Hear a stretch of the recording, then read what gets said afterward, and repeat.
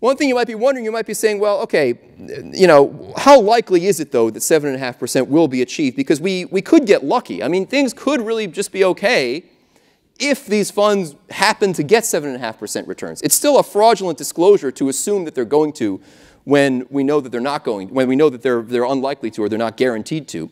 Do they have to pay the pension no matter what? It's not like a 401k in these retirement plans that you guys are going to have. You know, you can invest in risky assets, but if the risky assets don't do well, you're going to have to spend less money in your retirement. That's not how it works with these cities and states. If the investments that they make don't do well, they still owe the pensions that they have promised. How likely is it that a 7.5% return will be achieved? Well, if you invest in safe securities nowadays, like government bonds, you're getting around a 1.5, 1.75% per year return. So to get 7.5%, you're going to have to invest the rest of it in some really risky securities. Maybe the stock market will help, private equity, hedge funds, other things, and you better really hope that those things are going to deliver.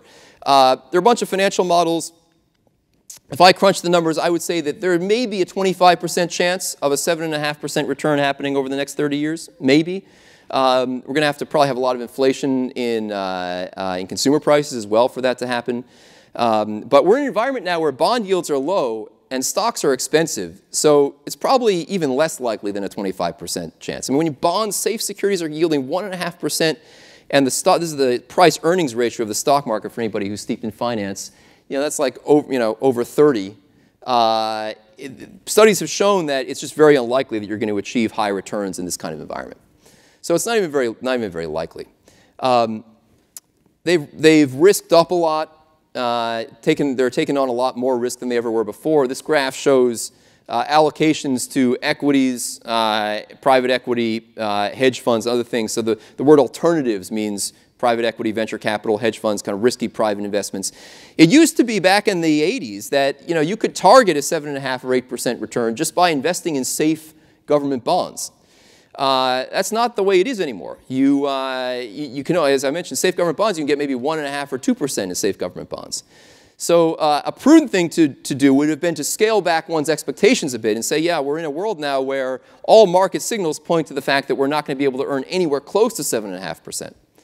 But that's not what they do. Instead, they have just rebalanced their portfolio to take on more and more risk. And on the right, this shows the allocation of public pension funds to different asset classes today. Equity is the stock market. Alternatives are these private equity, venture, hedge funds, things like that. Real estate, they've only got about a quarter of their portfolios in relatively safe assets. And the difference is that 30 years ago, they had almost all their portfolios in relatively safe assets. 35 years ago, almost all of it in relatively safe assets.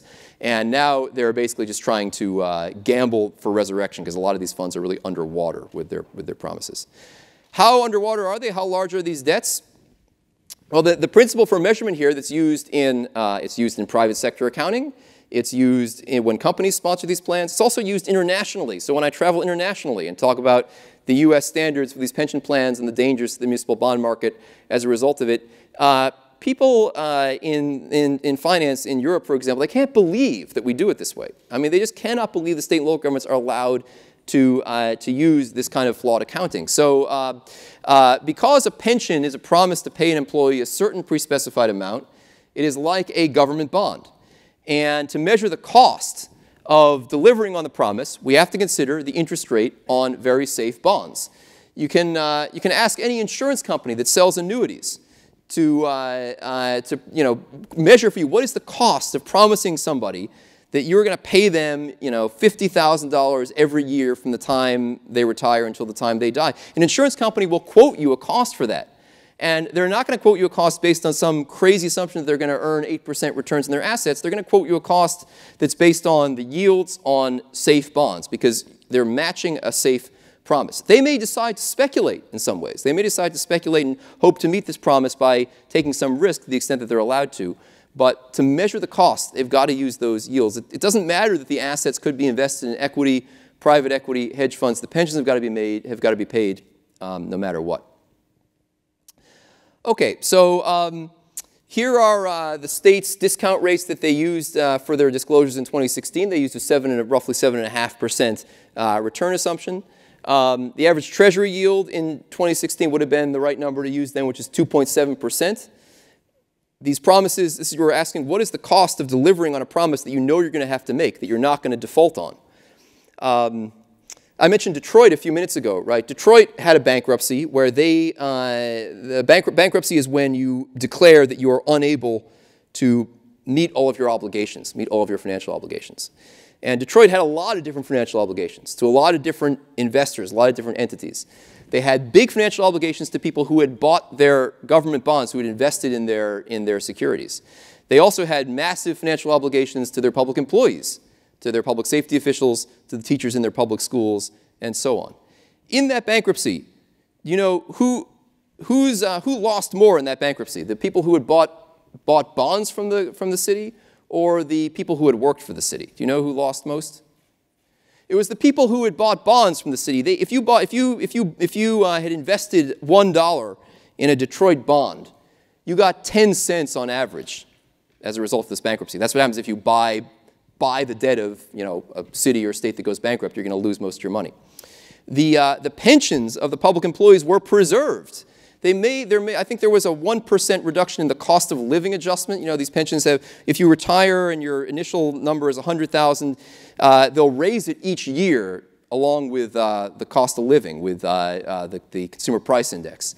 And they kind of shaded it a little bit, so they said we're going to do Consumer Price Index minus 1%. So they lost, the public employees in that sense who retired, they lost a little bit, but the calculations, they lost about 4% of what they were owed, whereas creditors lost 90% of what they're owed. So this is like a really, really safe form, a really safe government promise. And to measure the cost of providing a safe government promise that you can't default on, you got to use some much lower number. So, you know, we use around 2.75%. What's the bottom line? The bottom line is that you may not have known this, but you owe $3.8 trillion, to public employees. You didn't know that this was happening because the government accounts were fraudulent, but you owe $3.8 trillion to state and local government employees above and beyond the monies that have already been set aside. So, so that's kind of unfortunate, particularly in light of the fact that the cities and states have been claiming all along that, that they're running balanced budgets, right? Because they've been able to use this fraudulent accounting. I've been working on this for quite a long time. I don't know, maybe now about 12 years now. And finally now the Federal Reserve, in their fall 2018, it's called the Flow of Funds, their reports, they now are publishing numbers where they are adjusting the state and local unfunded liability measures to reflect financial accounting. So they also now report a total that's very consistent with the total that, that we find. Over $4 trillion, actually, is what the Federal Reserve is now reporting. So it took a very long time, but now we're sort of finally there. We've woken up, and now we've realized that we all have this debt to public employees. That's gonna be a lot, you know, given 125 million households out there in the U.S. You know, you're looking at, you know, $30,000 per U.S. household of debts to unfunded debts to public employees. So it's too bad. It's different across many states. So some of the worst states, you can look at our reports, and you know, Illinois, Ohio, Louisiana, Kentucky. These are some of the states that are in the worst shape. This is one measure. There are different ways of measuring this. This is the number of years of tax revenue you would have to devote entirely just to paying down, to paying pension obligations if you wanted to get rid of this problem. So, you know, so in Illinois, it's like 8.5 years. You'd have to take 8.5 years of tax revenue just devoted to pensions. 100% of it to pensions. Already about a quarter of Illinois state revenues are going to pension contributions, and it's not even enough to prevent the state from sliding into a financial crisis. Here is Illinois. They've got, you know, they actually do have bonds. Illinois is a funny place because they, while they do have one of these balanced budget requirements, they've allowed themselves to claim that they're running a balanced budget by issuing bonds as well, which is kind of a strange thing. I mean, it would be like saying, my household, we're running a balanced budget, we're racking up, you know, tens of thousands of dollars a year of credit card debt, but we define balanced budget to make that okay.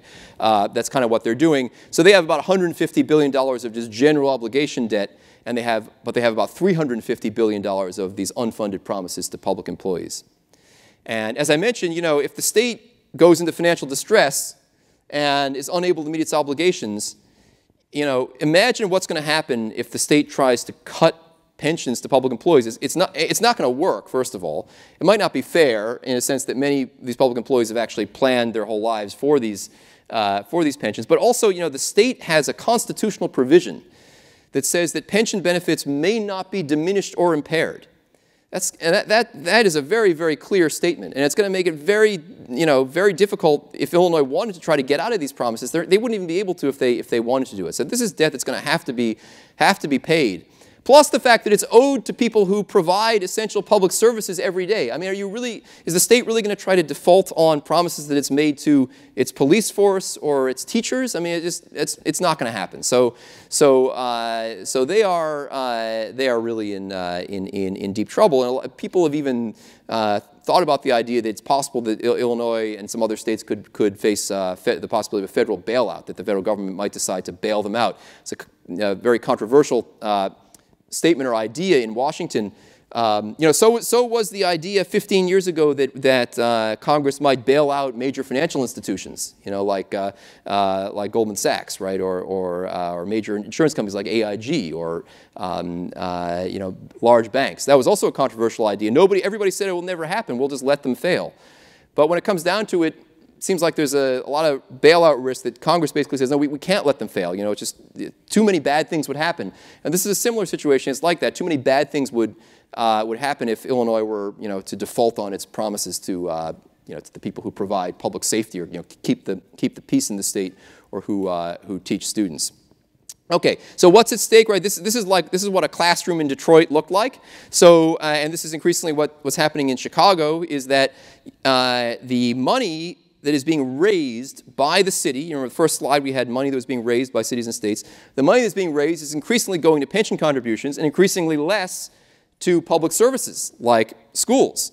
People are very unhappy about this, right? The public employees have planned to retire on the basis of these pensions, and it's crowding out public services. These are some graphs from San Jose. Okay, so San Jose recognized, tried to address this issue. This top graph here, you can't really see the axis, but it doesn't matter. The top line is the budget of the San Jose Police Department. The bottom line, and that went up over a period of about, this is a decade and a half period, went up by 40%. The number of uniformed public safety officials on the street went down by 14%. How can that be? Well, it's because the city is having to shovel increasingly more money into the pension fund just to keep it from running out, just to prevent the fund from becoming exhausted. So we end up having a situation where taxpayers are paying more for getting less because the city did not properly plan in the past for the promises that they're making. What can be done? Unlike the federal government, states can't print money, and it's also very hard to walk away from these promises. Essentially, if you ask what can be done, they have to either start getting serious about finding ways of raising revenue to pay these defined benefit pensions, or they need to transition towards 401k plans. It's one or the other. They can't just keep running defined benefit plans and pretending that all is going to be okay. That seems to be what their primary choice has been up till now. You have to choose one or the other. Either you have to be willing to pay for the promise that you're making, or you got to not make a promise and instead do what the private sector has done. I want to show you one other set of graphs, actually, that I just really like. This is the percent of total revenue in these states that are going to pension contributions. This is all percentage of all state and local governments. And you can see that this isn't maybe so bad, right? You look at this and you say, okay, the worst is Illinois there in the middle, which is somewhere between 15 and 20% of all state plus local revenue going for all state plus local pension systems. California is, somewhere shaded in the 10 to 15%. Doesn't look that bad, but the real problem is not how much they're contributing now. The real problem is how much they would have to contribute to stabilize the situation. The example I like to give is, suppose a friend told you, you had a chat with your friend, you say, how are your finances doing? Well, they're doing fine. I only send about 5% of my income to my credit card company. that statement tells you nothing about how your friend's finances are, right? It might be that your friend should be sending 30% of his income to the credit. That tells you nothing. So that's like this graph. This is how much they are contributing. This is how much they're sending to the credit card company. This graph here, there's a lot more heat in this math. This shows you how much they should be contributing just to stabilize the situation, not for your friend to pay down their credit card debt, but just to prevent the credit card debt from increasing.